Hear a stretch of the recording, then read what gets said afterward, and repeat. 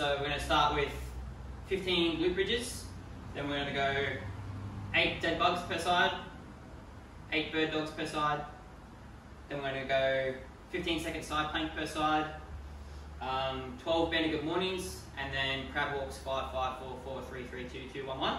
So it's going to look like this. So glute bridges first, hips up nice and high, going through 15 of them. Next we're going to do a dead bug with something to squeeze, so either a ball or a yoga block or a little medicine ball, whatever you can find.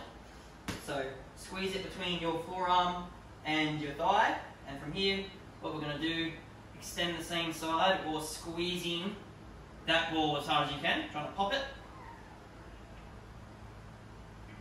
So we're going 8 per side there, and then straight into the bird dog.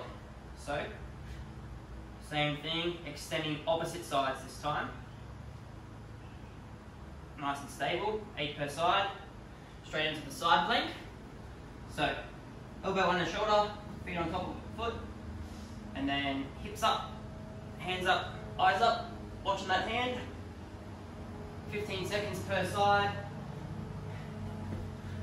Then we're going into a bandy good morning.